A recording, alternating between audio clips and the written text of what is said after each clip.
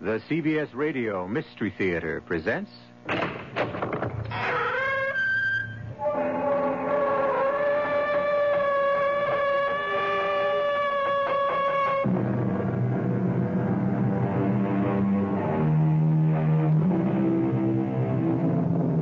Come in. Welcome. I'm E.G. Marshall. I'd like to ask you something. What do you consider your most attractive feature? Your hair? Your eyes? Complexion?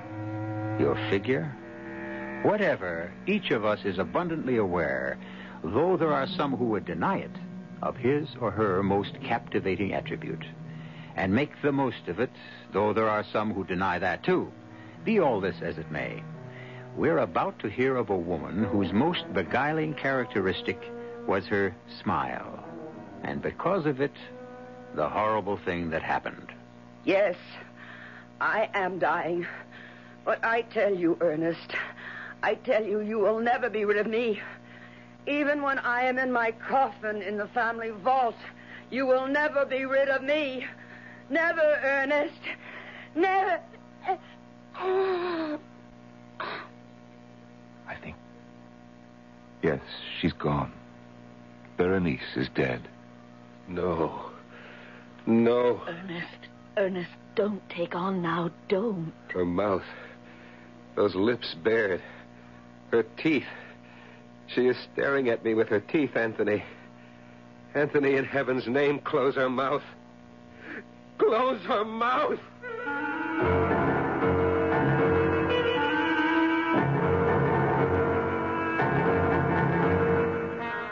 Our mystery drama, Berenice, was adapted from the Edgar Allan Poe classic, especially for the Mystery Theater by George Lothar, and stars Michael Tolan and Norman Rose.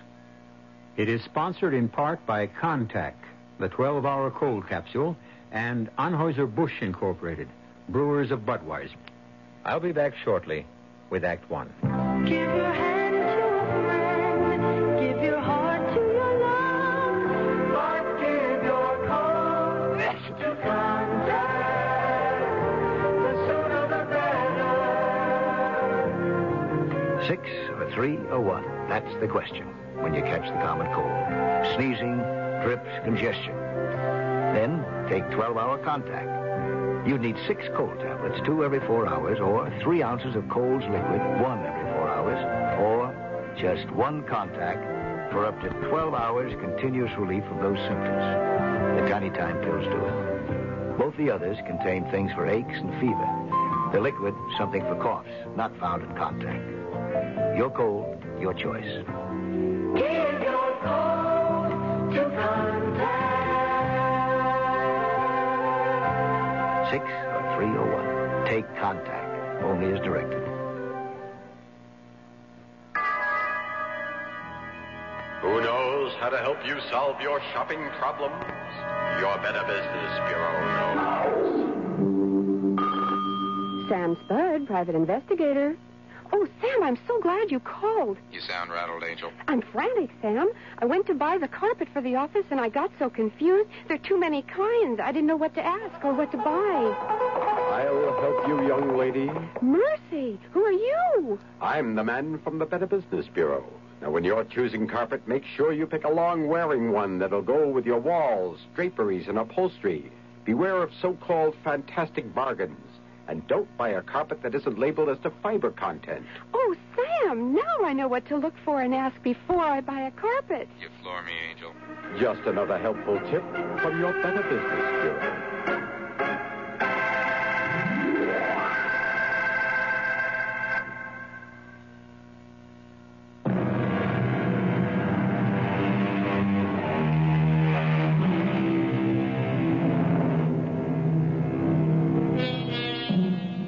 What we call a fixation, an idée fixe, is one of the most extraordinary and mystifying aspects of the human mind. For example, love. Young love, at least, is a fixation. For the lover cannot get the loved one out of his thoughts. He thinks of her night and day, or she of him. And there is, I need scarcely say, no more wondrous person in all the world. What cure can be found for a fixation? Well, when it comes to love, and I don't mean to sound cynical, I suppose marriage. But when it came to Ernest Montresor and his wife Berenice, well, that's our story. Do not tell me, Anthony, what I must do or must not do. Ernest, please. You are my friend. You are my attorney. You have come here to Mangrove Manor to straighten out whatever legal matters attend Berenice's death, and that is all. Ernest, I didn't mean to offend you. I am not offended. I am irritated. You can sit there and say, Ernest, your wife is dying. Try not to hate her as you do. Let me tell you something, my good friend. Had you lived 1 month, 1 week, 1 day in this house with Berenice, that shrew, that spitfire, you too would know what hate is. But I don't understand. I was at your wedding a little over a year ago, here at Mangrove, and you were deliriously in love with her. Not her. Her smile. What? I know you'll find it hard to believe, but that is the truth. Oh, there were other qualities that attracted me. Her charm, her gentle manner, her warmth. But these vanished quickly once we were married. I soon learned that her charm was a veneer, her gentle manner a mask that concealed a vicious temper. I am sorry. I didn't want to hate her. For months, I put all feelings of hate from me, the while asking myself how and why I still went on loving her. That's when I realized it was her smile. I still fail to understand. Look at Berenice closely, and you will see that she's really very plain, almost ugly. But one doesn't look closely at first. I didn't, surely, because of her smile, of what her smile was then. She had teeth so even, so white, so perfect, they are as matched pearls. As for her lips, nowhere will you find lips so beautifully modeled, so sensuously inviting, so absolutely enthralling. I remember, yes. But Anthony, soon after our marriage, her smile changed, too. The lovely contour of her lips became an ugly sneer. She no longer smiled. She bared her teeth like a vicious animal. But there must have been a reason, something that impelled her to... I'll give you a reason if you must have it. Constance. Berenice's younger sister? Yes. You know she came to live here at Mangrove when her husband died. I settled the estate, yes. Not, I'm afraid, that there was much to settle. He left her penniless. Precisely why she lived here. Berenice began to think... Go no further, Ernest. I am well acquainted with what is termed the eternal triangle. In this case, there was no triangle. Not then. But there is now. Constance is what Berenice pretended to be. Gentle, innocent, loving. Yes, I have fallen in love with her, and she with me. But you may believe me, as Berenice never has, when I tell you that our love is and has ever been platonic. Neither of us has betrayed Berenice in any way. Yes, come. Oh, Constance, my dear. We were just speaking of you. You remember Anthony Lamb? With pleasure. You were such a help and comfort to me when my husband died, Mr. Lamb. I did what I could. You look upset, Constance. Berenice wants to see you, and she's in one of her blackest moods, I'm afraid. Is she ever in any other? Try not to be harsh on her, Ernest. She's dying, you know. I shall try. If you'll excuse us, Anthony. Perhaps I should come along. I have to discuss certain legal matters with Berenice, and it will be best if she knows I'm here. Come, then. But I warn you, my friend, you'll regret every moment spent with her.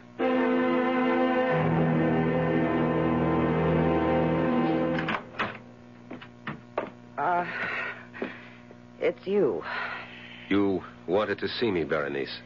You. Not this army you've brought with you. Get out of here, Constance. Of course. And who are you? I've seen you somewhere. I remember you. I'm Anthony Lamb, Berenice. I don't blame you for not recognizing me. It's been over a year.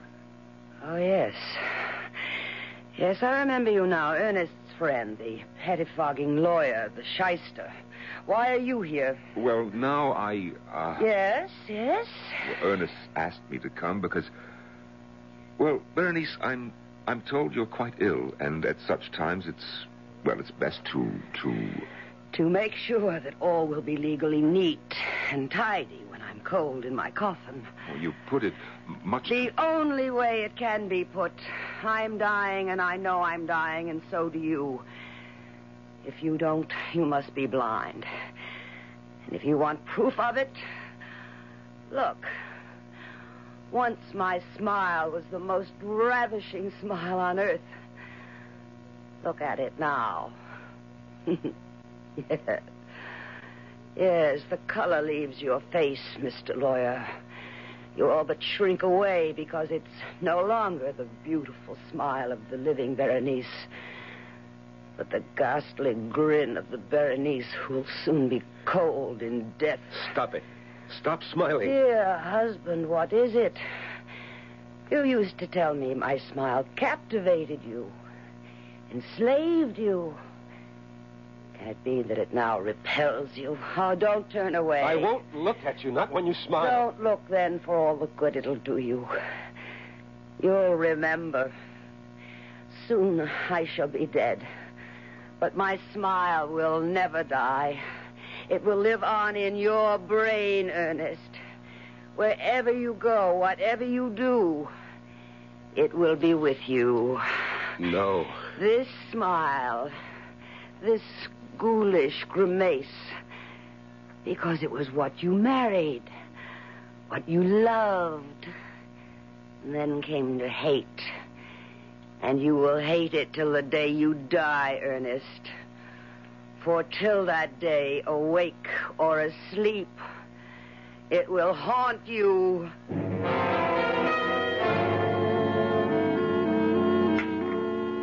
Would you care for more of the shrimp, Mr. Lamb? Well, thank you, no, Constance. Oh, and do call me Anthony, won't you? It'll make me feel so much younger. If you wish. Ernest, won't you eat? You haven't touched a morsel. Not hungry. But you must keep up your strength. If you're not careful, you'll be having nightmares again. Nightmares, Ernest? The most horrible you can imagine. Berenice has all but ruined my health. Ruined it. Hush now, we mustn't talk that way. What other way is there? No more wine, Ernest. Another glass can do no harm. No more, dear. For my sake. For your sake, anything. Anything except to lie about my true feelings. You, Constance, you have lived in this house for nearly a year. You know the hell she has made of my life. You know that I could not mourn her passing. And what is more, you know that I love only you. Ernest, it is not the proper time. I know, but I... And you are overwrought. It is not you speaking, but your nerves. Listen to me. Constance. My sister lies upstairs dying. Whatever you think of her, in these last days of her life, though we cannot in truth love her, we can, in all dignity and honor, try at least not to hate her. You must try, Ernest. You must. Yes. And with your help, I shall. But you will not succeed. Berenice. How did you get here, out of bed? I rang my bell, but no one came. I called, but you did not answer. We didn't hear. And so I found the strength, what strength remains, to come down and tell you I am about to die. No. When death is near, you know it. Full well you know it. I have little time left now. Perhaps only minutes. A glass of wine. Of course. He hurries to assist me, to comfort me, when in his heart he would kill me. No, Berenice, I would not. Liar. Berenice, You hate me. Say it, you hate me. Say it. Here, the glass of wine you asked for. That, for your glass of wine. Sniveling, nightmare-ridden fool. I had hoped I'd at last found a man when I married you. You were like all the others. Berenice, let me help you back to your And bed. as for you, did you think I wasn't on to you and your little tricks? Did you think me blind, that I couldn't see what went on between you and my husband? Nothing. Before heaven, I swear that... Liar! I saw, I know. little Constance. Innocent, saintly little sister, sinking her claws deeper and deeper into the man who was mine. Madam. You address me? Madam, you are ill. Yet there is in you a kind of strength I have recognized before. In, I say to you, the worst kind of criminal. Uh-huh. Go on. I don't know that I can. I have never understood what made these people what they were, but this I know. There are angels on this earth and there are devils. And you, madam, I say it to you, even in your dying moments, you are a devil. I don't blame you for looking at me like that. I spoke on impulse. I'm ashamed. Ashamed? You are the first man who has ever dared to... Berenice. Stay away. Stand back. Don't touch me. Only listen. You will be haunted by the magnet that drew you to me. The weapon with which I ruined your life and will destroy you. My smile, Ernest. My smile. No. Look at me. Sensuous lips bearing milk white, perfectly matched teeth. Look. Here, let me... She's falling across the table. I think... Yes. She's gone. Berenice is dead. No. Ernest, don't. Her mouth. She is staring at me with her teeth. Anthony, in heaven's name, close her mouth. Close her mouth!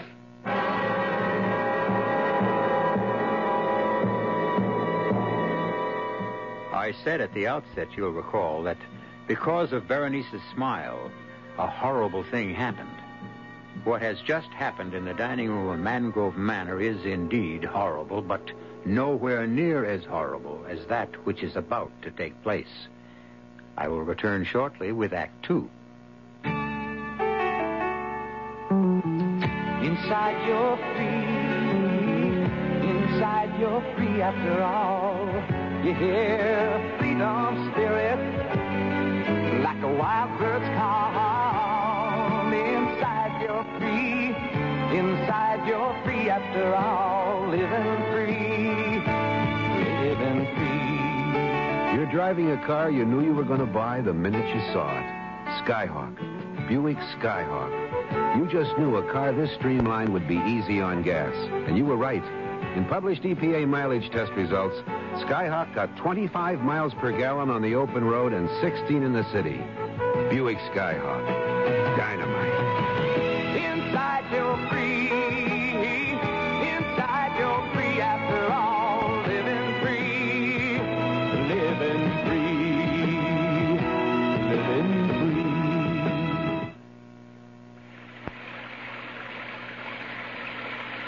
Sometimes a gentle rain in one place adds up to a raging torrent in another.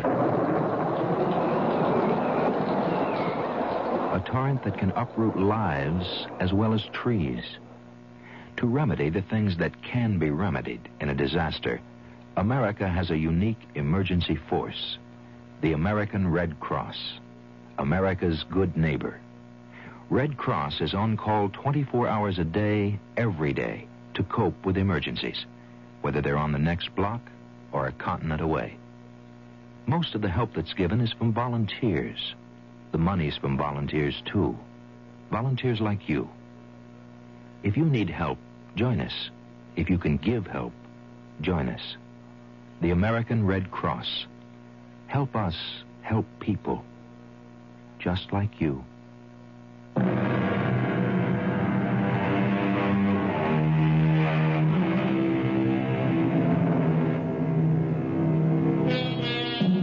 I think it was Sir Winston Churchill who said that when the human brain grabs hold of a thing, a worry, a concern of some sort, an anxiety, it grips that thing as in an iron fist and will not let it go.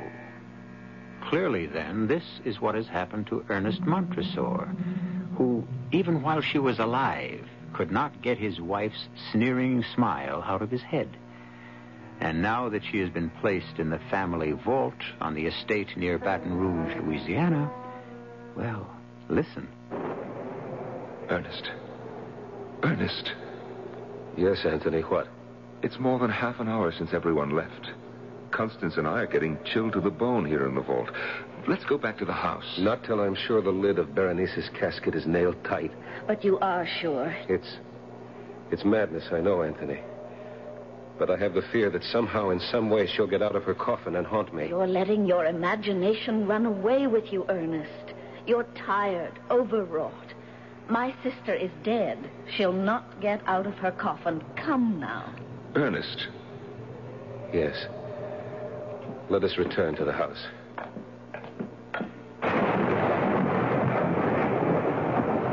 I'll close and lock the gate. No, I will. There. She's well nailed down in her coffin. Well locked in, too. Yes. Now let's... No, wait. Good Lord, man, what now? I must make sure the lock is strong. Sound and strong. Now, Ernest, dear, that's enough. Don't tell me what is enough. Don't... Oh, Ernest. Dearest, what is it? Why are you looking at me with such fear? Never, Constance. Never so long as you live, smile at me like that again. You look like Berenice. But, Ernest, My nerves are shaking. I need a drink. Excuse me. He's in trouble, Constance. We'd best catch up with him. But, Anthony... Nothing to worry about, really. You just upset him a little when you smile. But that's the point. What? I didn't smile.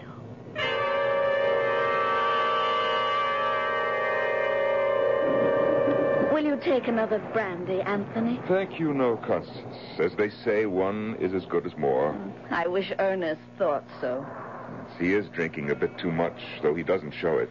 His nerves burn up the spirits quickly. I have never seen him in such a nervous condition, never so exhausted. Let's hope he's having a good, deep, restful sleep. Speaking of what is good for Ernest, I hope you'll be able to stay with us a while, Anthony. I should like to, but I have pressing business in Baton Rouge. A few days? It would be such a comfort to Ernest. I'm sure, but the comfort he really needs is what you can give him. Constance, may I speak frankly? Of course. In ordinary circumstances, by which I mean had Ernest and Berenice still loved each other, I'd not suggest anything of this sort, but, well, all things considered, Constance, I should like to see you marry Ernest as soon as possible. Berenice not yet cold in her grave, and you? I do, yes. Constance, you alone can give him the love and the warmth he so desperately needs. I know, but... Oh, Anthony, whatever she was, Berenice was my sister. How can I, in all conscience, marry her husband within so short a time? It would be an act of indecency. Oh, no, an act of charity and of love. My dear, no immediate decision is needed. Think about it and should... No! What? Out of the name of heaven. It's Ernest. No! Come, quick! No! Ernest, merciful Lord, what is it? Oh, it's you. You, good friend, and Constance. Then it was a dream. What was, my dearest? I dreamed that I was awake, that I'd awakened from a sound sleep. It was all so real. I heard the storm outside and saw lightning brighten the room and thought, oh, good, I did manage to sleep and get some rest, and now I've awakened, and... Yes, and? And then I saw it, hanging in the darkness of the room, burning bright in the black pitch of night. Saw it. Gently, my darling, gently now. Saw what? Her smile. Berenice's smile, her disembodied smile, nothing else. It hung suspended in the dark before my eyes, the lips drawn back, the teeth shining in the blackness. Oh, Ernest. And then her teeth. Those terrifying white, even teeth parted as she began to laugh. The most hideous laugh I have heard in all my life. Her mouth, her bodiless mouth, as it laughed, it started coming closer to me. Closer. And I screamed. I Scream! Anthony, what's to be done? We must fetch the doctor, and at once.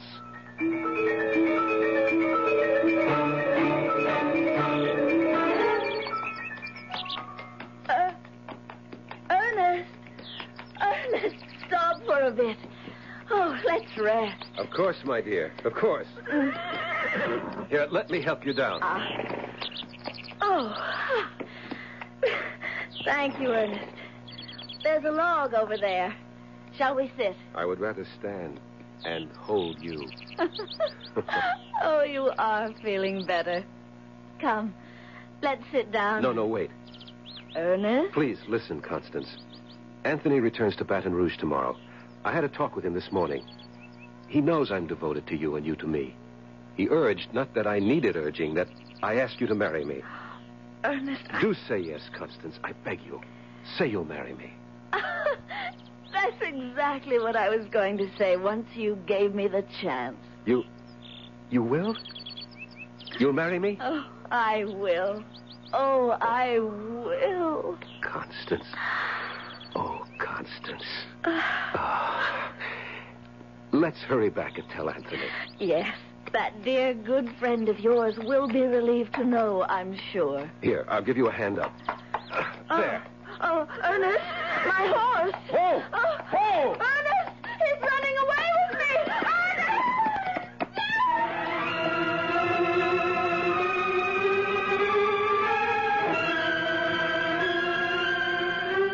Anthony, I must go up. Patience, good friend. The doctor should be down any moment. But he's been with her for more than an hour. I knew she was seriously injured. I knew it the instant I picked her up. The way you described it, it was a bad fall. The horse, running away, for what reason God alone knows, tried to leap a high fence, failed to make it, and came down rolling on Constance as she lay beneath him. Oh, terrible, terrible. But no sense anticipating the worst. Constance may not be seriously hurt at all. Constance is dying. What? She is dying. Oh, come now, Ernest. You carry even your nerves too far. There's something I didn't tell you. When I got to Constance, she was unconscious. I knelt beside her, got my arms under her, raised her, and stood up. I began to carry her to the house. A long distance. I'm not very strong. I tire easily. And so after a short time, I stopped for breath and looked at her. Looked into her face, Anthony. Yes? Her eyes were open, and she was smiling. The lips pulled back, the teeth showing. For an instant, she looked like Berenice. For that instant, she was Berenice.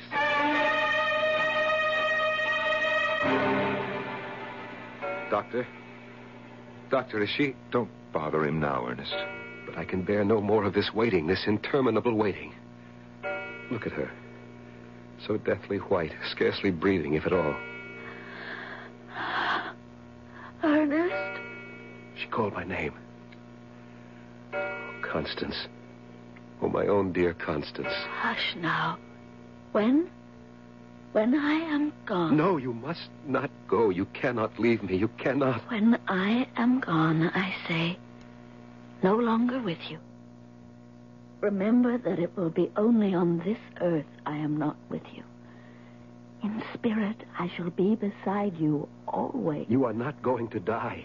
You will be at my side, alive and beautiful, and my own dear adored wife. No, that is not to be. Berenice has seen to that. Berenice?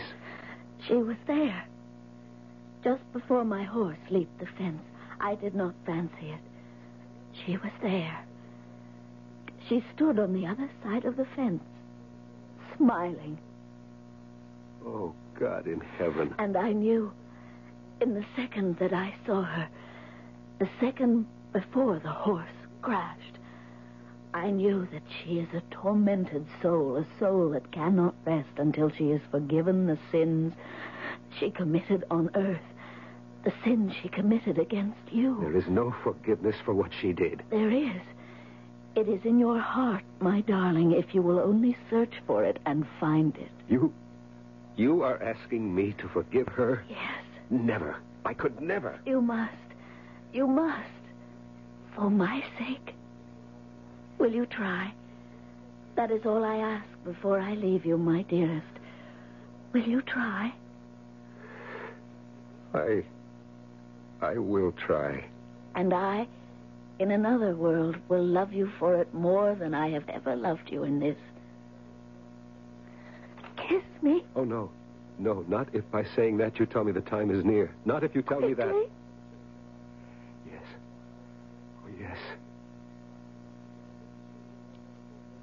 Constance? Constance? I'm sorry, Ernest. She's gone. Oh, no. Leave him to me, Doctor. You have other matters to handle. Come, Ernest. Sit down. Here in this chair. Sit, and I'll pour you a brandy. Dead. Dead. Dead. I know how you feel, but you mustn't go to pieces. Think of what she said, that she will be with you, at your side always. What good is that if I cannot see her, touch her?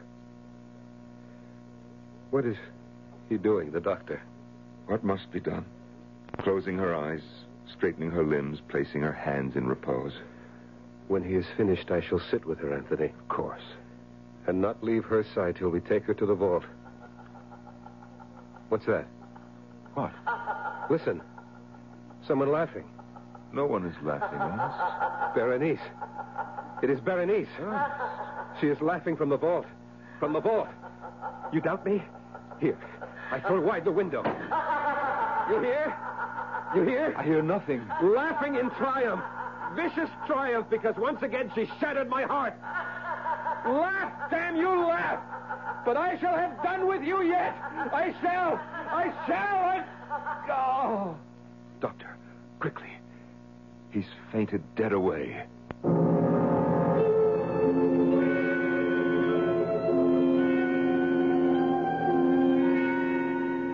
So, in fevered imagination, in the sickened mental state brought on by unbearable grief, Ernest fancies he hears the hideous laughter of Berenice, pursuing him, haunting him, driving him mad in death as she did in life. Or is it fancy? We'll know more about that when I return for Act 3.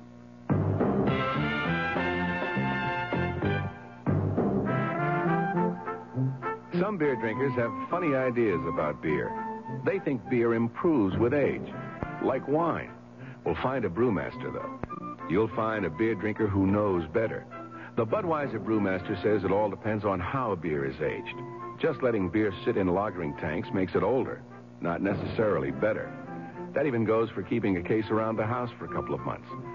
But there is one kind of aging that's good for beer, the Budweiser kind, beechwood aging. In this kind of aging, something happens. It lets all the flavor of the choicest hops and best barley malt that go into Budweiser get through to you. Sure, it takes more time and trouble to brew Budweiser that way, but brewing beer right does make a difference. Anheuser-Busch, St. Louis. Here's a medical puzzle. A person has a deadly disease, yet leads a normal life. How is it possible? The answer is chemotherapy. Through this treatment, thousands of cancer victims regain active, productive lives despite their cancer. Many of these people can continue in their jobs for years, while the anti-cancer drugs, which we call chemotherapy, control their disease. But many types of cancer remain difficult to control. Through research, the Chemotherapy Foundation is stimulating the development of new drugs. More types of cancers will someday be controlled. The question is not if, but when. You can help by contributing to the Chemotherapy, that's Chemo, C-H-E-M-O, Therapy Foundation, Box 8, New York, New York, 128. That's the Chemotherapy Foundation, Box 8, New York, New York, 128. This is a public service message from the Chemotherapy Foundation.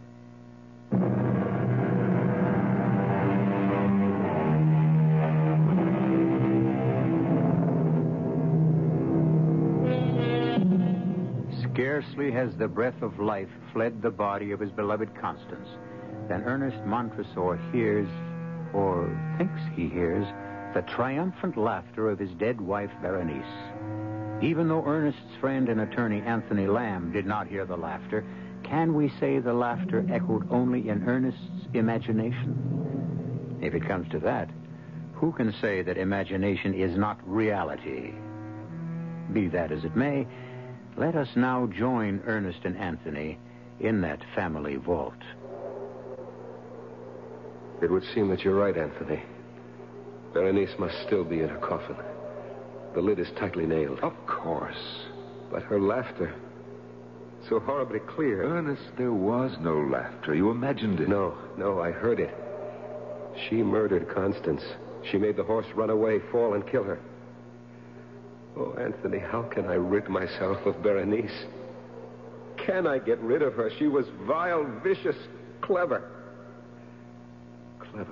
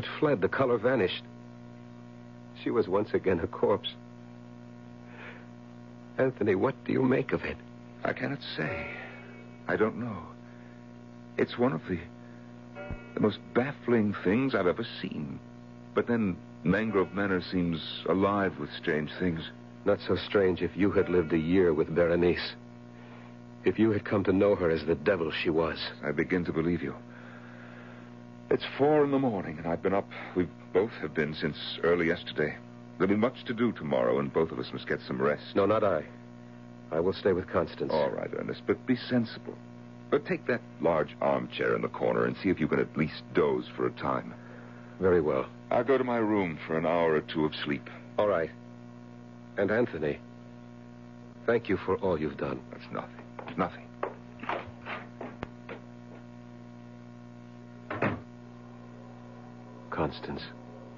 My lovely Constance. I'll not leave you. I shall be there in that chair across the room. In this chair, Constance, still very near you. Still watching you, waiting with you, through the long silence of death. Again? It was you? Again? You are sitting up. You are leaving the bed and coming toward me. You are not dead. You live. Oh, let me see your face. I cannot see it. The shadows and burial shroud hiding it from me. Take the burial shroud from your face. Let me see you. Constance, beloved, let me see you. Why do you laugh, my darling? Why? Is it happiness at finding yourself alive? Is it joy in knowing you're not dead after all? Here, let me take away the shroud. There. What? The lips. What? The teeth. Berenice. You are Berenice in Constance's body.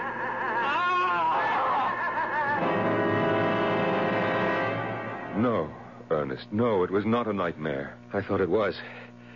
I thought I'd had another horrible dream, that I'd gone to sleep in the chair and dreamed it all. I might have thought so, too, if I'd only found you lying on the floor unconscious. But, my dear friend, I cannot describe my shock. Constance's body was sprawled across yours. Constance's body. But Berenice's spirit. Don't think about it. Put it out of your head. Impossible. It is etched in acid in my memory. I shall see it in every moment of my life, waking or sleeping. The lips curled back in that fearful sneer. The teeth. The terrifying teeth.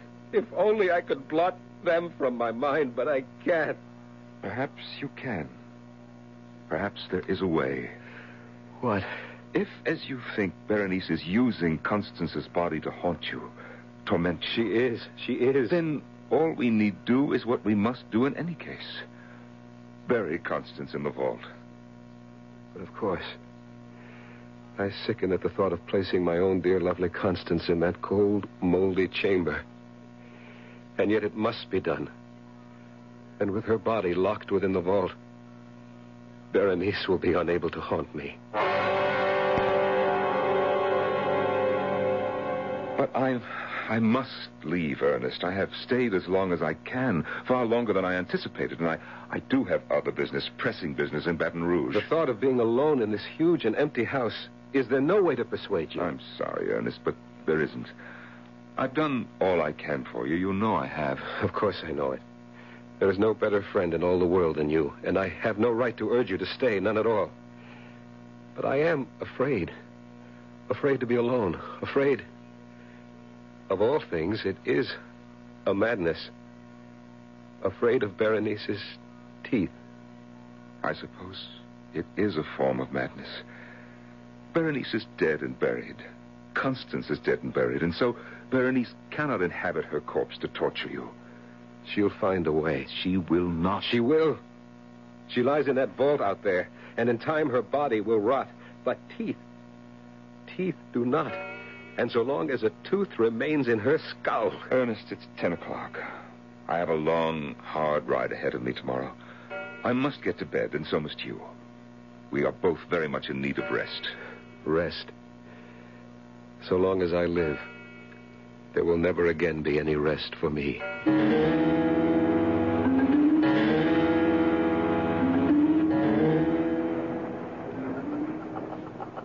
What? What? Berenice, that laugh. Did I hear it or only dream? Open the window and listen. Nothing. A dream, another nightmare. To bed, Ernest, too. But what is this? I'm wet to the skin. My nightclothes are drenched. My feet caked with mud. Oh, wait, it comes back to me now. The dream. The nightmare. Was it a dream, or did I? Anthony! Anthony! Anthony! I'm coming. Good Lord, man. What is it now? Come Come into my room. Yes, but what is it? What's happened? Another of your awful nightmares? Well? I don't know. You don't know if you had a nightmare or you didn't? If it was a dream, then that's what it was. But if it wasn't, if I really did the thing I thought I dreamed, then Anthony, I am mad. What do you mean? I mean that if I really did it, I've done something so horrible it could only be the work of a madman. Ernest, what did you do? I dreamed. Oh, make it a dream. But look at me. My clothes soaked through, my feet muddied. I must have done it. Done what? What? I left my bed and went outside to the tool shed. The tool shed? And found what I was looking for. And then I went to the vault. In this storm you went? Yes, to the vault. I unbolted the gate and went in. And then I pried open Berenice's coffin. Oh, no. Yes. There she lay, moldering in death. But the lips drawn back and the teeth, those white, even, perfect, gruesome teeth, exposed.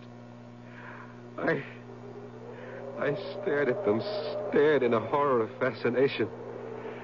And then taking the instrument I brought with me, I did what had to be done to save my sanity. What? What did you do? I dare not speak of it, put words to it. Nor can I bear to look. Look? To see, was it dream or reality? Look at what? When I had done it, I returned here to my room. I placed the instrument on the mantel. In my dream, I placed it there.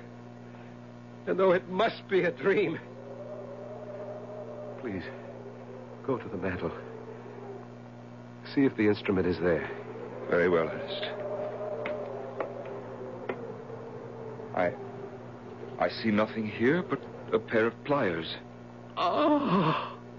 This is the instrument you used in your dream? No dream. No dream. Can't you understand that now? No dream. The pliers are there. I did it. May a merciful God forgive a madman. I did it. The table. My bedside table. Look there now. Look.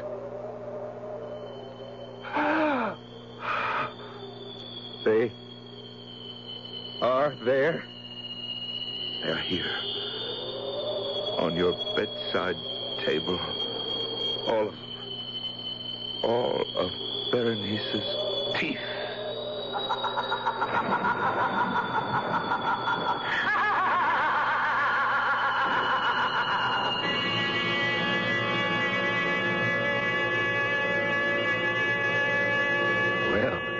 A toothsome tale, was it not? Something to let your imagination chew on? Sorry, couldn't resist that. Seriously, though, this story, as many another, reflects that certain mystery which has puzzled mankind since the first tick of time. Which is the reality of our lives? Which the dream? You got me. I'll be back shortly. Lots of people are coming in, playing it smart to get a head start, investing time to build a future. It's such a good place to begin, a room to grow, getting to know just where you want to be. Join the people who joined the army. You could start building your tomorrows today. Join the people who joined the army. You could go a long, long way. Long, long way. If you want to do something positive for yourself and your country, take your place with us. Join the people who've joined the army.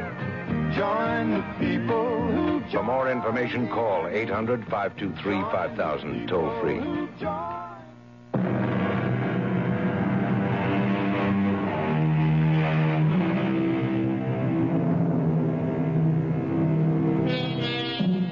So, once again, we have, you and I, as Will Shakespeare put it, let our imaginary forces work. coupling them with the febrile genius of Edgar Allan Poe, bringing to this strange tale our own vivid and viable fancy. An exercise very much worthwhile, good friends, for a lively and disciplined imagination can make our mundane lives a heaven on earth, or a hell. Our cast included Norman Rose, Michael Tolan, Joan Lovejoy, and Roberta Maxwell. The entire production was under the direction of Hyman Brown. And now, a preview of our next tale. Neil, where is that coffee? Here's my wife with it now, madame. Magna, let me help you with the tray. I don't intend to skip anything. If you're implying that I've been up to anything... Look, you little... Now stop it, the two of you. Well, you just tell your girlfriend... You watch your tongue. Flossie isn't my girlfriend. She's my fiancée. What's more... What the devil? Sorry, sir. I'm very sorry. My wife, the tray slipped from her... Magda. Look out, she's collapsing. Magda. Oh, my dearest. Let me give you a hand with her, Nils. No, sir, stand back. But, Nils... No, get back, sir. Get back. Don't come near her. Can't you see? See what? Her face. She's sweating blood. Yes, I'm afraid she has the red plague. It's worse than that. She's brought it here. Radio Mystery Theater was sponsored in part by Buick Motor Division. This is E.G. Marshall inviting you to return to our Mystery Theater for another adventure in the macabre. Until next time, pleasant dreams.